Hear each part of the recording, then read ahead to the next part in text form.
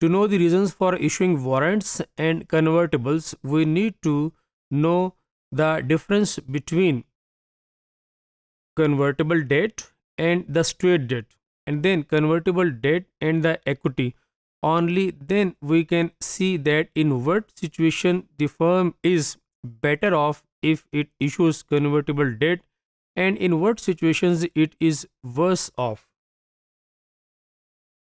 Let's see the first situation where we compare the convertible debt with the straight debt. Generally, convertible debt pays a lower rate of interest because the similar and identical straight debt pays higher rate of interest. Investors accept a lower rate of return or a lower rate of interest on convertible bonds due to the fact that there are chances of gain in case of conversion of convertible bonds. If the firm issues convertible debt then a straight debt, then what will happen?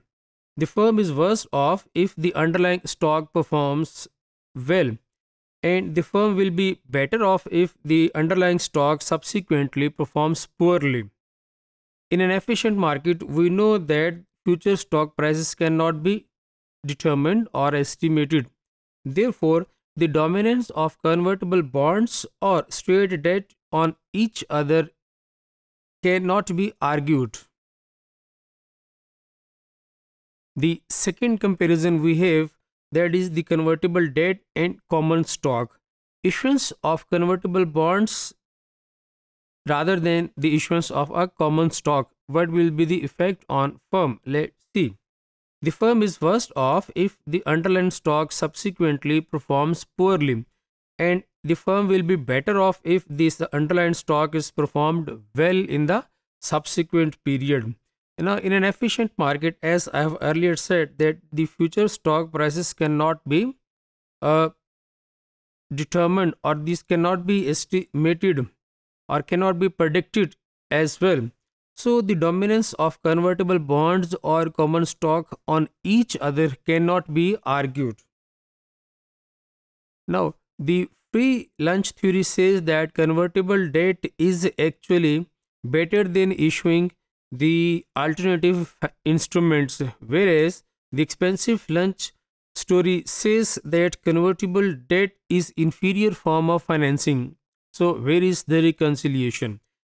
If we go for the reconciliation, we see that in an efficient market, a lunch is neither free nor it is expensive. A convertible bond is a package of two things. The first is straight debt, and the second is an option thereon to buy the underlying common stock. Now, the difference between the market value of a convertible bond and a straight debt is basically the price that an investor pay for the call option feature built in the deal, and this price is generally known as a fair market price in the efficient capital market.